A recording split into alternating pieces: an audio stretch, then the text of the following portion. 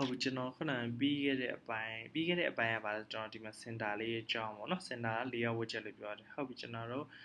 နောက်ထပ်သူ့ရဲ့ခုနက documentation ထဲမှာbasic introduction to widget ပေါ့နော် widget သူ့ရဲ့ basic widget တွေကဘာတွေရှိလဲဆို tab မစာသားလေးတစ်ခုဖော်ပြချင်တယ်တော့ tab တောင်းတယ်ဟိုမှာ row column တော့ပေါ့နော်သူ့ကို down လိုက်ဖော်ပြချင်တာလားတော့အလျားလိုက်ဖော်ပြချင်တာလားဆိုရင် row ကိုတစ်ခုနဲ့တစ်ခုထပ်ထားခြင်းနဲ့ဆိုရင်တော့ stack ကိုတုံးတယ်လေ sorry မဟုတ်နေဘူးနောက်ပြီး container ဆိုတာဟိုမှာအလှဆင်လို့ရတယ်ပေါ့နော် container မှာဒီမှာအလှဆင်လို့ရတယ်သူက width နဲ့ height သတ်မှတ်လို့ရတယ်ဟုတ်ပြီကျွန်တော်တို့အဲ့ဆိုရင်အခုဒီ container အကြောင်းကိုပေါ့နော်ကျွန်တော်တို့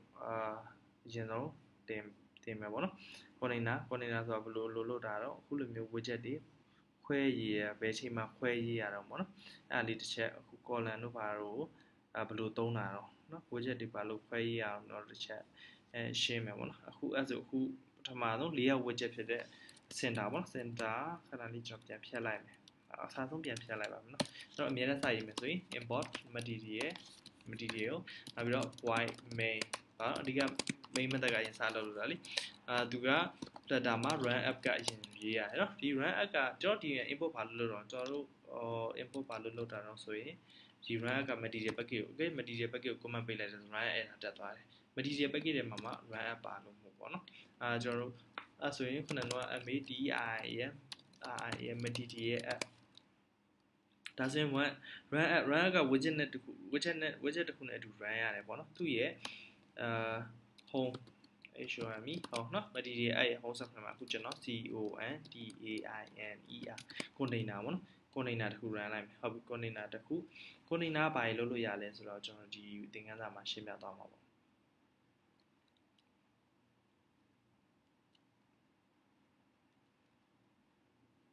ဟုတ်ပြီ container နော် container အခုလောလောဆယ်သူဘာသူ container တစ်ခုတည်းပဲထည့်ထားတာပေါ့ home subfile မှာအဲ့တော့သူ blur ကြီးပေါ်နေရပေါ့နော်သူရဲ့ color နော် color တစ်ခုကျွန်တော် colors color.white အဖြူအောင်ပေးလိုက်မယ်ဒီ container ရဲ့ name ခုနကတော့ပြောရဲခုအရင်သင်ခန်းစာမှာပြောခဲ့တဲ့ name parameter သူ့ကိုထည့်မယ်ဆိုရင်တော့ထည့်မထည့် optional ဆိုတော့မထည့်လေကိစ္စမရှိဘူးထည့်မယ်ဆိုရင်တော့သူ့ရဲ့ name နဲ့အတူထည့်မယ်ပေါ့နော် color.white နော်ဒီမှာသူ့ရဲ့ဒါကကြတော့ style widget လို့ခေါ်တနည်းအားဖြင့်သူကလုံးဝဒီမှာဖော်ပြလိုက်မှာသူအယောင်တွေပေးလို့ရတယ်ဥပမာ border ကွေးခိုင်းတာတွေဆိုရင်တော့ style လို့ခေါ်လို့ရတယ်ပေါ့နော်ဒီကောင် style တွေအခုအယောင်တွေ color.icons. နောက်ပိုင်းလာလိမ့်မယ်အခုလောလောဆယ်အယောင်ထည့်ချင်တဲ့ color.white blue green yellow အကုန်ရှိတယ်အဲ့ဆိုအဖြူအောင်ဖြစ်သွားတယ်ရပြီနော် container ကဘာလုပ်လို့ရလဲအယောင်တွေပါတွေထည့်လို့ရတယ်နောက်ပြီးတော့သူ့ထဲမှာ child မရှိဘူးဆိုရင်နေရာအပြည့်ယူတယ်အခုဒါဆိုသူ့ထဲမှာ child မရှိဘူး child ရှိရင်ကြတော့သူ့ရဲ့ width နဲ့ height က child လောက်ပဲနေရာယူတယ်child ဟုတ်ပြီနော်အခုခုနကတော့ DHT test ဆိုတဲ့စာသားလေးက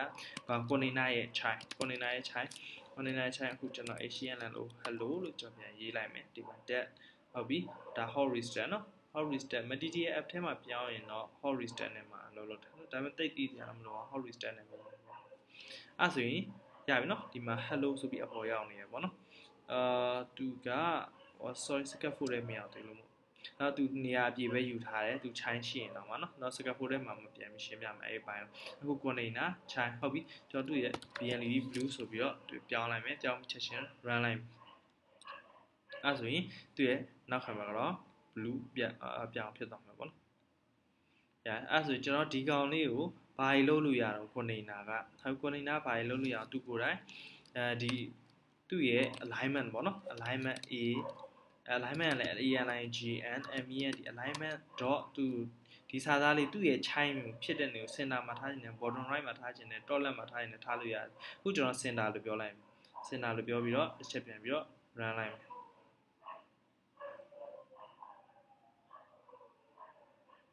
โอเคဒီမှာဆိုတော့အလဲ center တက်တက်ကိုရောက်လာနော်ဒါသူ့ရဲ့ alignment ပေါ့နော် alignment ချိန်တာဟိုမှာ bottom right ကျွန်တော်တို့အကုန်လုံးစမ်းကြည့်လို့ရတယ်နော် bottom center အောက်ခြေအလဲတက်တက်မှာအောက်က control tab right sorry for လုံးနဲ့မရ horizontal နဲ့ပဲရhorizontal နဲ့ရတဲ့အချိန်ကျွန်တော်နောက်မှပြန်ပြောကြမယ်အဲ့ဆိုရင် bottom center အောက်ခြေကိုရောက်သွားတယ်ပေါ့နော်ဒါ material app ထဲမှာပဲအလုံးလုံးနေတယ် ဟုတ်ပြီအဲ့ဆိုရင်ဒီ container alignment သူကဘာလို့လုပ်လို့ရသေးလဲဆိုရင် width height တွေတက်မှတ်လို့ရတယ်ပြောတယ်ကျွန်တော်က width ထားပါတော့ width 200 height 200ဒါတော့သူ width height တွေတက်မှတ်လို့ရတယ်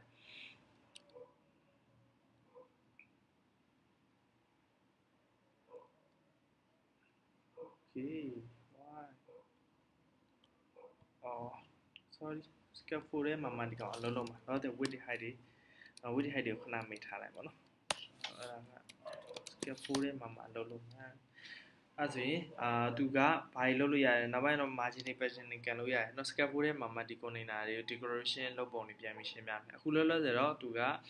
သူထဲကိုထည့်လို့ရတယ် alignment of bottom center ပေါ့ top center ပေါ့အကုန်လုံးလုပ်လို့ရတယ်ပေါ့เนาะဒါက container